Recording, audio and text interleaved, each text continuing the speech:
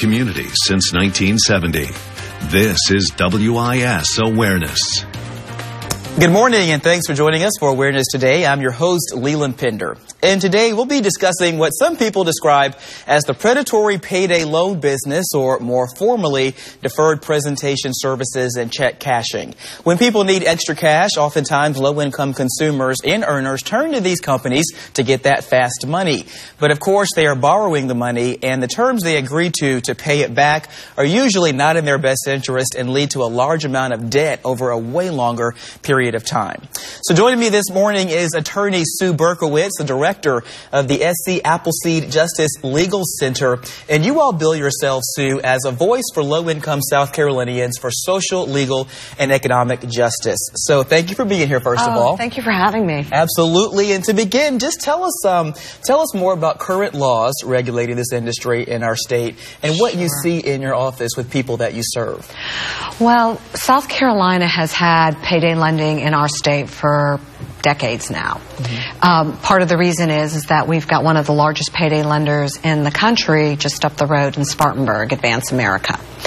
And they're headquartered there. They're headquartered in Spartanburg, but they're a national organization, a national company. They're traded on the stock market. And so we've been seeing problems really starting to creep up over the years, and first started working on the laws in 1999. Okay. And under the laws in 1999, the legislature had intended for people to only have one loan at a time. And I will have to admit that the payday lenders understood what they were doing a whole lot better than us when we were advocating, because it was new. Having clients or having constituents that were even banked was a new thing for us, because so many low-income consumers are kept out of the banking system. So these consumers would take a check and give it to a payday lender and maybe give them a check for $125, and the lender would just roll it over and over and over and over again. So in 1999, we really did understand that there needed to be something regulating them. And there became laws that started to regulate the payday lending industry. And the good part about it is that people couldn't go to jail if the payday lending check bounced. They couldn't go to jail if they closed their account. They couldn't go to jail if they stopped payment. But what ended up happening is the payday lenders were very, very clever on how they wrote the law, and we wouldn't see somebody with just one payday loan. At that time, you could only borrow $300, and they had a $15 fee. But $15 fee over a 2-week period or a 1-month period would be $45 for that $300. And if you borrowed $300 because you didn't have any money and you couldn't afford to pay what you needed with the $300, were you going to have $345 at the end of 2 weeks or a month? No. Yeah, of course. So they would say, well, just, let us cash the check, or if you don't have the money to pay it off, go to the next payday lender, borrow some money, pay us off, and then we'll lend you some more. And that sounds good, but I mean, it's obviously not. But people do that. People were doing that to the point where in 2009, 4.5 million payday loans were made in South Carolina alone. Wow. So they changed the law, and they have a database, and you can only take out one loan at a time. And if you don't pay that loan off, you can't take out another loan. But they raised how much you could borrow. Right. That's where I was going to ask you next. And that changed, that threshold changed. And so people, again, taking out these loans for whatever amount, but over time, it could literally cost them hundreds, if not thousands of more dollars. Absolutely. So you borrow $550 and you owe $682. And you pay it off. And the next day, you can go back. The next business day, you can go back and borrow money all over again. Because if you don't have $682 at the beginning of the month, when they take it out of your check at the end of the 2-week pay period or the end of the month, you're not going to have any money to live off of. So tell us why, as backwards as that sounds, why have so many people taken advantage and participated in these services? Partly because they make it so easy. I mean, if you see a payday lender or even an auto title lender, what do they say? No credit check. So if you perceive or you do have bad credit and you're in an emergency, because let's say you live in a city where they have the highest utility rates in the country, and you got a high utility bill and you can't afford it and you don't want your power turned off, and then somebody makes it fast and easy, you're going to go borrow that money.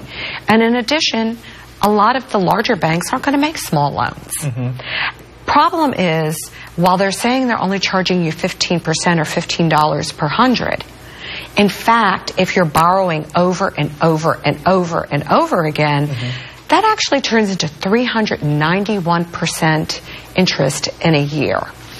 And we have looked at the records, because payday lenders, we actually have really good records in South Carolina to see what happens with borrowing.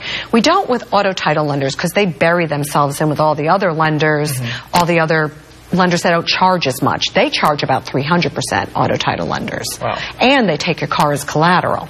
But payday lenders in South Carolina, the last reporting period, there are about 104,000 people who took out payday loans in South Carolina. But 818,000 loans were made. Wow. So that means I can't do those numbers that quickly, but wow. Yeah. is about 8 loans a borrower. Wow.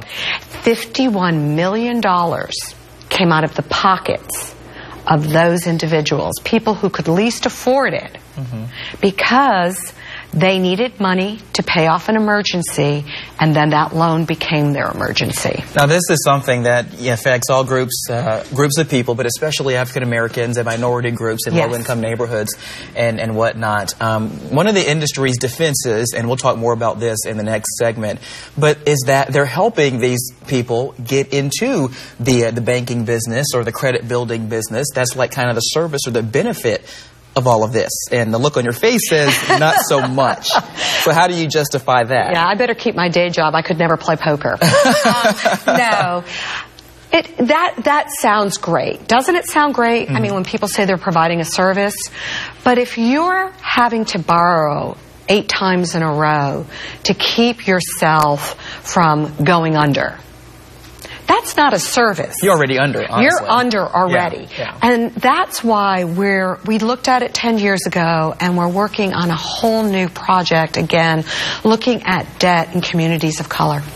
Because if you can't get to that 0 point, how do you get ahead if you're constantly paying debt? And that's not a service. A service would be finding a loan product where people are making a payment that they can afford, and they can afford to pay their regular monthly bills. And so that's what we have to look at. How do we change the laws and tighten up so that somebody doesn't have to go back 8 times before they finally fall apart or they finally just give up?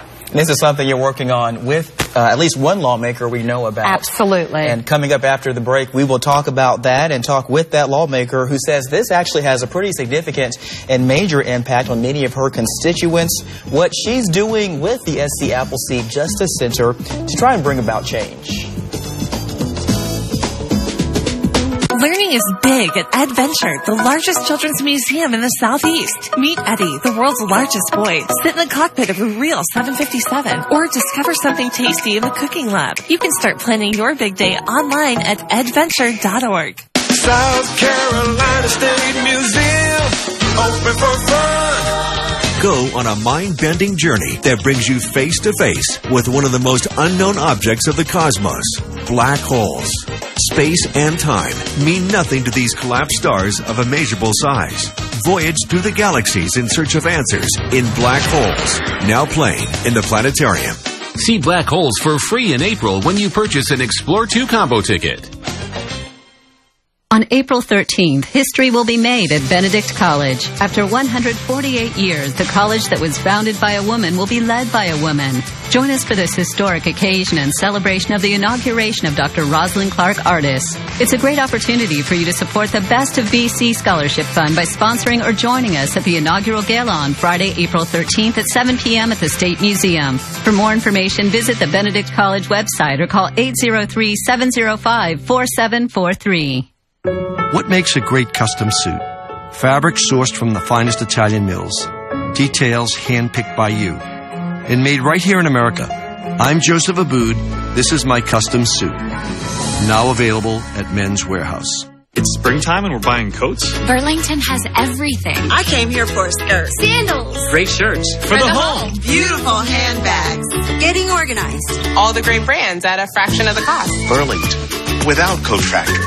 I get it. Learning is big at Adventure, the largest children's museum in the Southeast. Meet Eddie, the world's largest boy. Sit in the cockpit of a real 757 or discover something tasty in the cooking lab. You can start planning your big day online at adventure.org.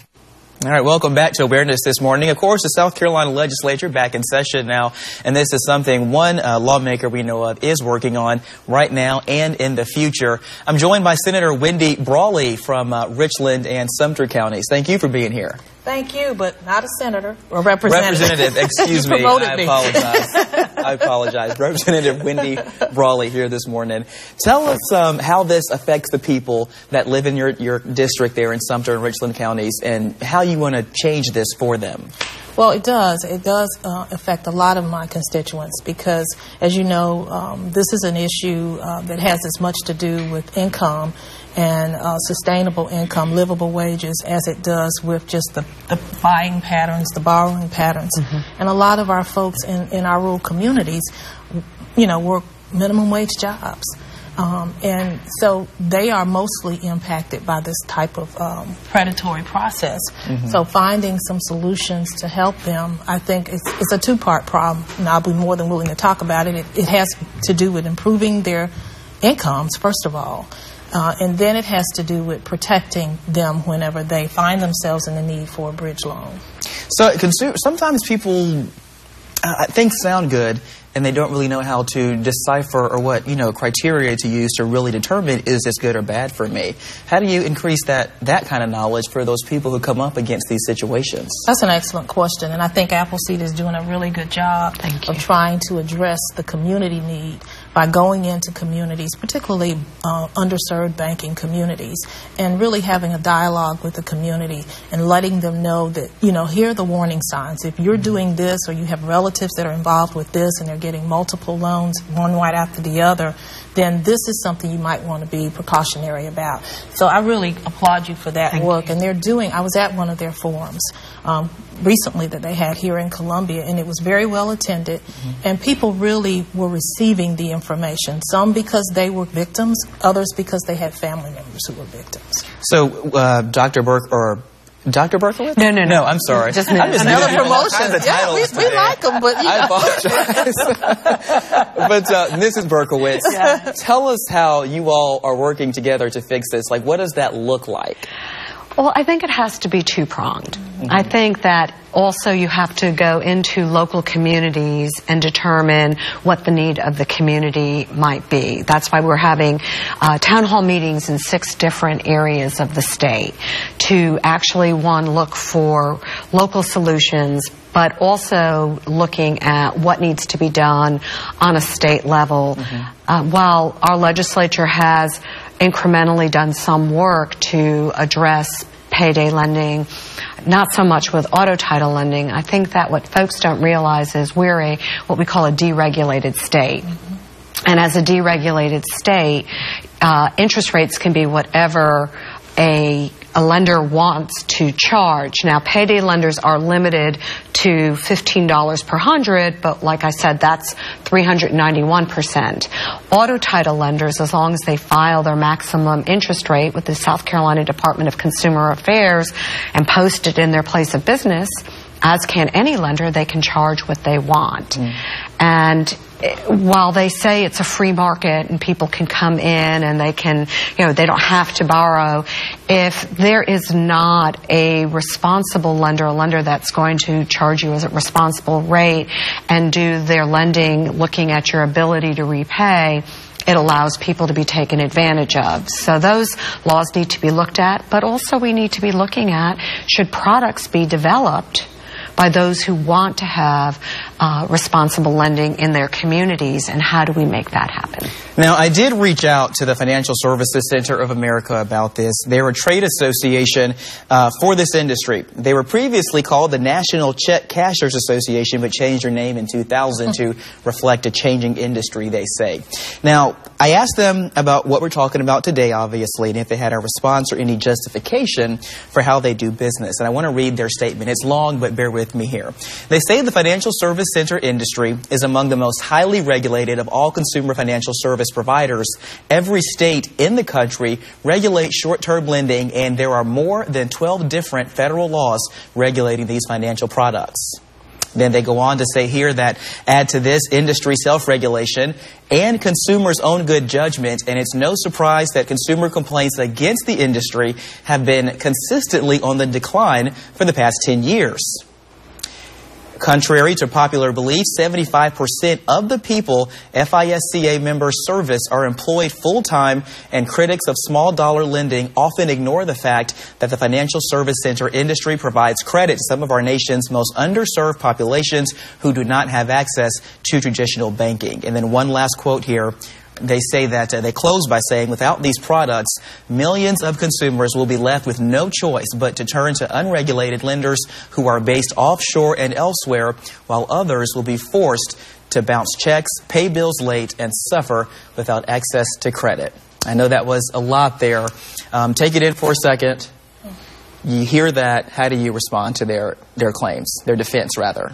Well, honestly, I think they're accurate in saying that there are large populations, particularly in minority communities, of unbanked individuals. That's probably very true. What also needs to be true is that we should not permit an industry to take advantage of an already vulnerable population. So while I understand the need to have bridge loans, particularly, people get sick, they have a dental issue, they have high utility bill, and all of a sudden they're making choices between that and paying for rent. So we know that there is a need for the kinds of bridge loans that are being provided, but there also has to be a requirement on the part of legislators to make certain that people who find themselves in those positions and need those loans aren't automatically driven into a well that they can never get out of. And I think that's really, really important, and it cannot be ignored that the people who are taking these loans are being, most of the time, their situation is most vulnerable, and they're being taken advantage of in the process. Okay, so after the break here, a quick break here, we'll talk about what options do you have in the meantime to get this fixed or to get out of these situations. We'll be right back.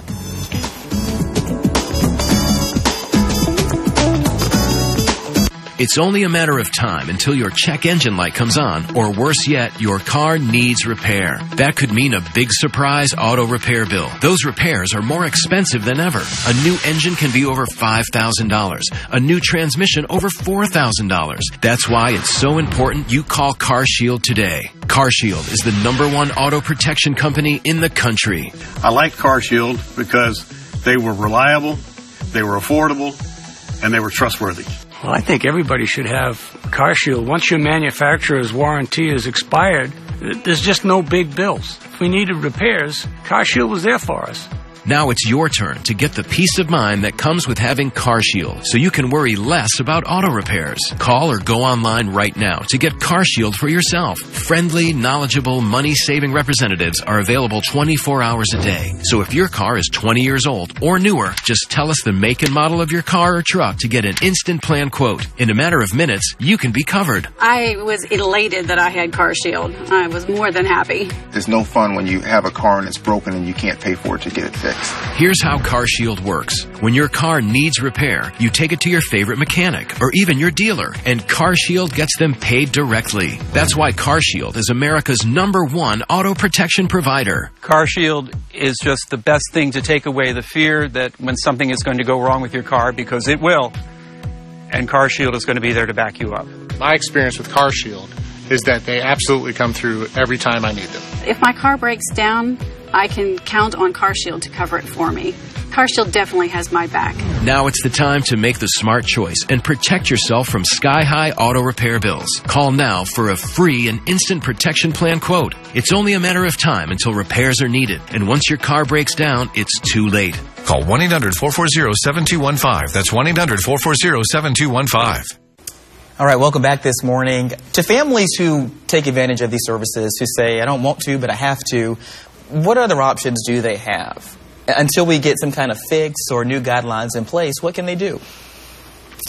I think that there are responsible lenders out there, maybe not as close in the community and right now doing things quite as fast as a payday lender or an auto title lender, but credit unions by law can never charge more than 18% interest. Community banks are really starting to think about building products. I know there's been a bank on effort here in Columbia, and we're going to be working with city leaders to think about what alternatives can be brought into the city. Some other states like Texas have come up with some really innovative programming. But for the person who's faced with a payday lender right now, a payday loan, they should remember that you can't go to jail for owing a payday loan. If your check bounces, you cannot go to jail for that payday loan. If you stop payment for that payday loan, you cannot go to jail. If you close your bank account because of the payday loan, you cannot go to jail.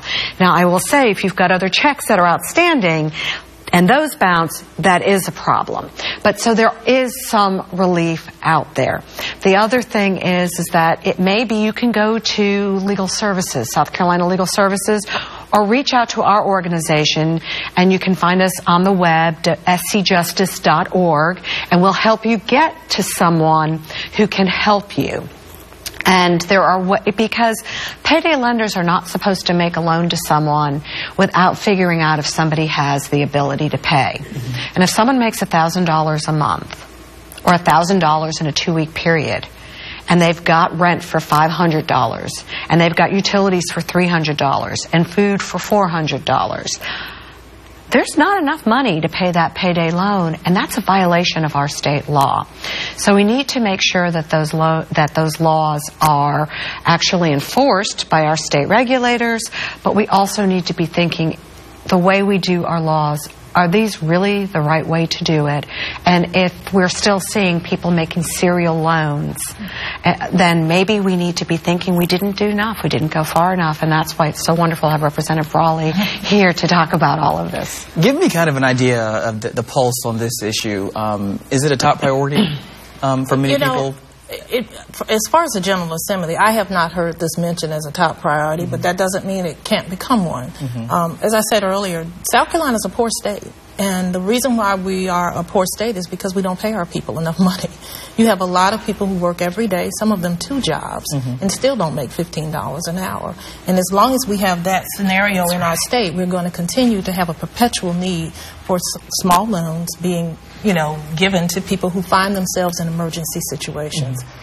I would like to see us do more to try to combine our efforts, just like the small businesses do, with microloans for small businesses, particularly minority-owned businesses. Mm-hmm. We can do that with these kind of products. We can partner with some community development corporations across the state and have a micro-lending program that allows people who find themselves in need of a small-term loan because they have a dental episode or a child gets sick and there's no health insurance, or whatever the case might be that threatens their ability to sustain themselves, to come into that community development corporation, and with the help of maybe a small community bank, they make loans. I think we would have a lot more compassion in terms of how these loans are being done, and we would not have as many people falling victim, particularly to payday or predatory lending loans. Last question here. Talk about the future.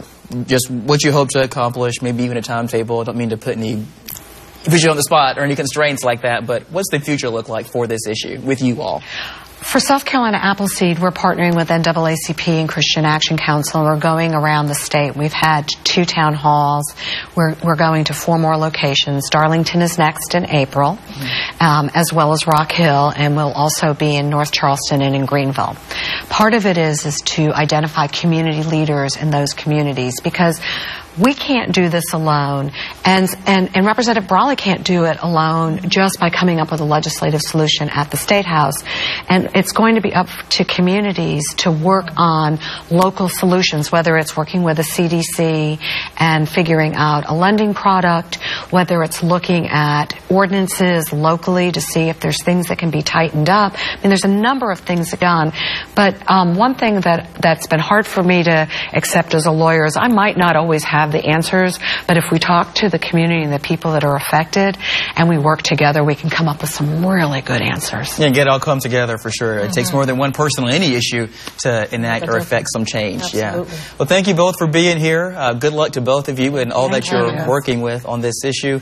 And we'll have to follow it and see what happens in the future. That would be great. Thank you. Thanks for having us. Absolutely. More awareness coming up after the break. Hi, I'm Holly Robinson Pete. And I'm Rodney Pete. And after 16 years in the NFL, it came as no surprise that knee surgery might be in my future. And when the doctor said Rodney needed to lose weight before surgery, we knew that Lipozene could help him lose 4 times more weight. It's America's #1 weight loss supplement. I've already lost 30 pounds in 4 pant sizes. I didn't need a prescription or meal plan. I've lost 10 pounds. I have more energy, more stamina. We eat our favorite foods and still lose 4 times more weight. I'm very impressed with Rodney's weight loss. His blood pressure and cholesterol have really improved. I recommend Lipozene because it's made from the rare konjac root, which contains glucomannan, a very safe and effective weight loss supplement. Lipozene has no harmful side effects. No caffeine, no jitters, no counting calories. No cleanses. No starved diets. No boot camps. Nothing in your lifestyle needs to change. Just add Lipozene. In a clinical study, people were not asked to change their lifestyle and simply add Lipozene. As a result, they lost not just twice the weight, not 3 times, but they lost 4 times more weight just by adding Lipozene. And 78% of that weight loss was fat, not water, but fat. Rodney and I guarantee that you will lose weight or your money back. Can we say that? Yep, guaranteed or your money back. So get Lipozene and lose 4 times more weight. Now you can lose 4 times more weight. Just add Lipozene for only $29.95. Call right now and we'll double your order for free and ship it free too. And for a limited time, we'll double the size of each bottle for free. So now you have 4 times the Lipozene for just $29.95. Plus, you'll get Metabo Plus to help boost your energy and metabolism. But you must call. Call 800-873-3016. 800-873-3016. 800-873-3016. All right, thanks again to my guests this morning, Wendy Brawley in the House of Representatives and also Sue Berkowitz from the SC Appleseed Justice Center here in Columbia. If you want to learn more about either of their services, you can head to their websites or their phone numbers. Of course, that's all online. But for now, thank you for joining us for Awareness this morning. We'll see you back here next week. On April 13th, history will be made at Benedict College after